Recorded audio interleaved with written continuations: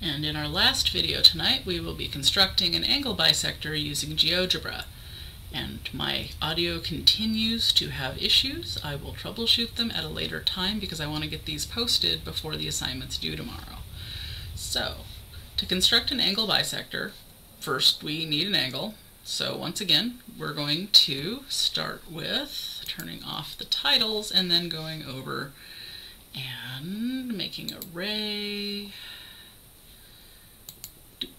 There's the first ray, there's the second ray, and actually I'm going to deliberately put C at a different spot than B just to make it look a little clearer what's going on.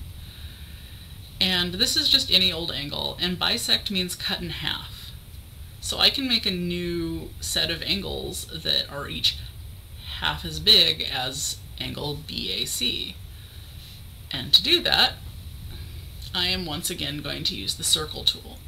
Now you can put another arbitrary point on ray AB, and there's nothing wrong with that, and that's how the lesson shows. I think that looks a little more cluttered than if I just use point B and just put it someplace kind of convenient for what I'm going to be doing next. And that's just kind of an aesthetic choice that I've made.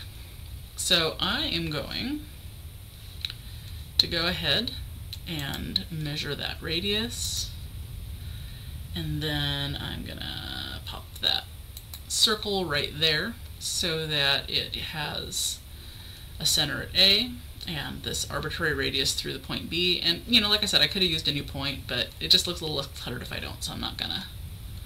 But if you want to see it done that way, you can see it in the lesson. And then I'm going to highlight that intersection. And then I need a new circle, and it doesn't really matter how big the radius is as long as I'm consistent for these next two. So, you know, I already have a perfectly good radius here and I'm going to keep using it, but I don't have to. Could use a different one. It's kind of an aesthetics thing. So, I'm going to measure that again, and this time I'm going to center it at B. And I'm going to measure it again, and this time I'm going to center it at D. And the advantage of doing it this way, rather than the way in the curriculum, is that now one of the intersections is at this point that's kind of the center of everything, that's the vertex of our angle, and the other point is very nicely here. And so I just think it looks nicer. But, you know, like I said, they show it the other way in the curriculum, so you can see it both ways. And now that I have point E, I can use A as my other point because I used all of these with the same size radius. And that will be different if you follow the directions in the curriculum. And then I can bisect that angle.